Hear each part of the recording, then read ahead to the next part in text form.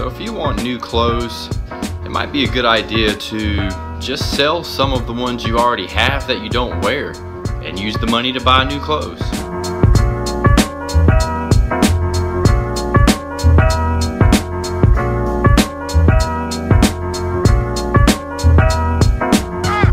So I gotta say, it's been a successful week this week. A couple things that have happened. Brought on a new client that's a nonprofit. Essentially they do dentistry education and dentistry services in underserved countries like Jordan and Ghana and some places in the Middle East. But they're looking to expand marketing. They want to expand over into the Philippines and Uganda as two other places they're trying to focus their efforts. So it's going to be very interesting. I'm super excited to work with them because this is why I started doing this anyway, was to really help businesses in need, and this is exactly it. This is exactly what I signed up for. I'm just leaving a meeting with the Carolinas healthcare system, which is why I'm in a suit and tie. So everything's kind of moving forward. Got approved to hire interns with my favorite college, which is Wake Forest, which is my favorite behind my top favorite, which is Bellarmine, which is where I graduated from, which has also approved me to hire interns from them. And I've gotten approval from UNC Chapel Hill to hire some interns. So today I'm going to spend the rest of the day writing up 3 different job descriptions, getting those jobs posted for interns, and then working on getting the strategy and plan put together for the nonprofit. So every day something new, every day moving forward. Just got to keep grinding.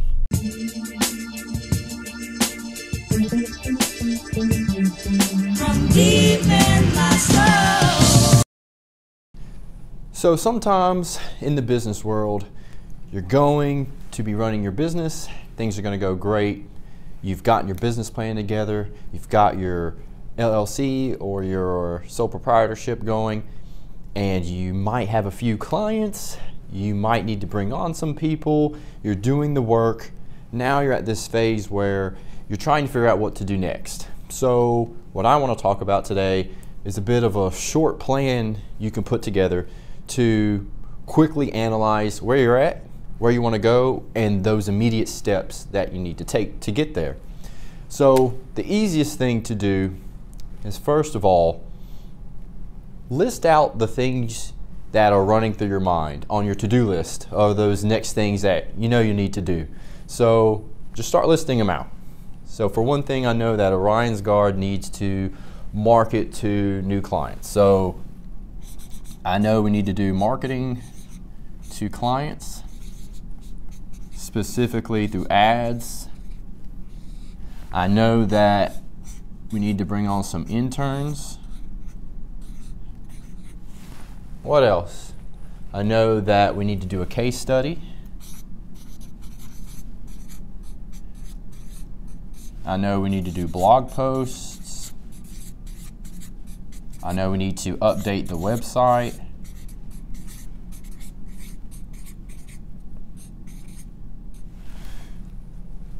What else? I know we need to do some marketing to clients that's not necessarily through the form of ads. So let's do marketing clients through door-to-door, cold calling, etc.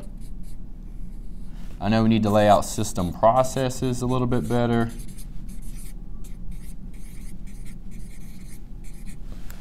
Is there anything else?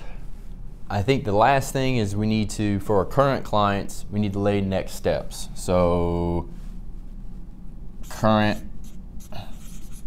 client analysis. And there's probably a ton more things I could probably write on here of things to do, but these are the first things that come to mind. So that's kind of the to-do list, right? Now we need to take the minor to-do list and build it into a step-by-step thing that we can make actionable. Because if you're like me, when you have a list of things to do and you write out exactly what they are, then you go do them. if I'm just sitting here like, yeah, you know, I really need to run ads and I really need to make some phone calls today, yeah, maybe I'll make some money, I don't know. But if I actually do it and write it down, they say when you write it down, you're going to do it. So we've got our list. The easiest thing now to do is start with your end game and work backwards. And that's how you're going to prioritize what you need to do, okay? So let me show you. It makes more sense when you write it down. So in the end, so we've got our end game. So in the end, where do we want to be once this to-do list and these immediate steps are taken care of? So we know we need to market through ads to clients. We know we need to hire some interns. We need to do a case study, get blog posts up, update the website.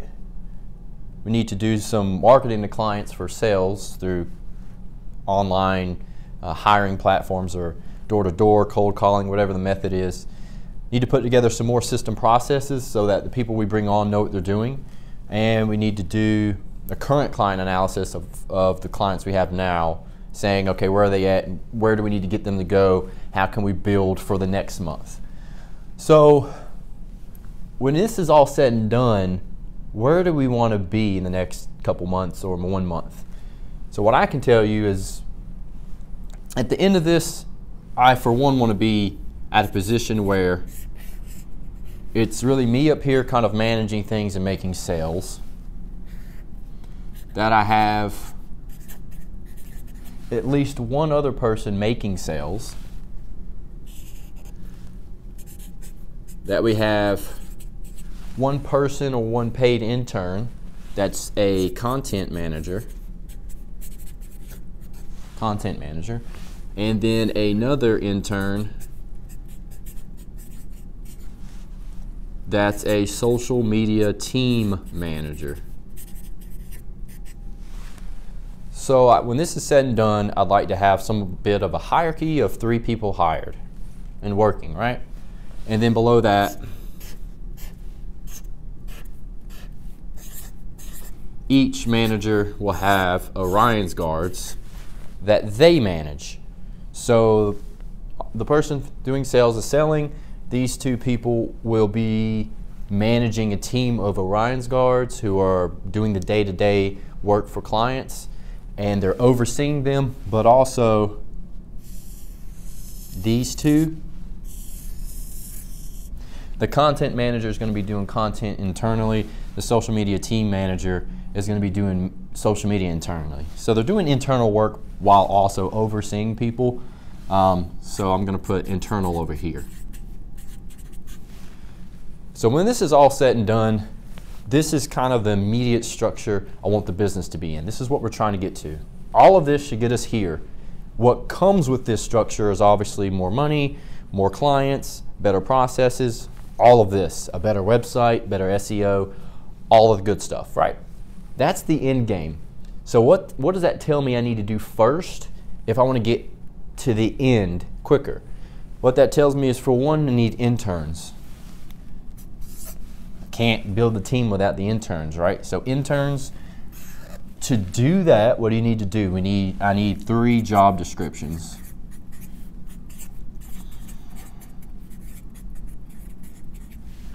So that's really it. Get the 3 job descriptions, push it out there, fill those 3 positions. Boom. That will get me and the company from where we are now to this. That's the first thing, right? With that, obviously, the number one that would solve the blog posts would also be that content manager. So that is going to come with this. Updating the website will also come with that too. Okay? So what's the next thing? All right, so we've got 3 openings.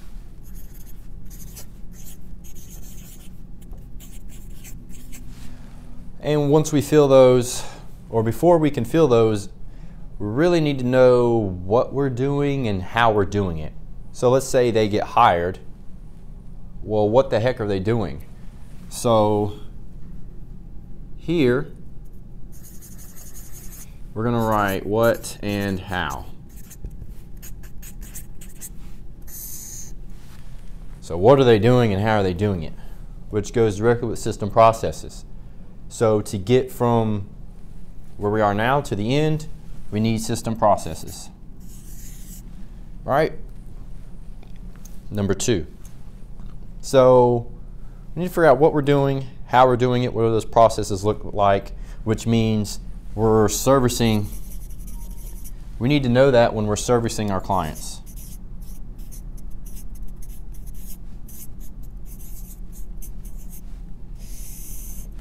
So what happens? You go out, you get a client, now what? You need to know what you're going to do for that client. So we've got our clients, we need to know what and how we're doing it, and we're doing it in the team model. So servicing clients, that would obviously come here for current client analysis. And gives us our case study. For a case study, you just take one of your existing clients and then you turn that into a case study.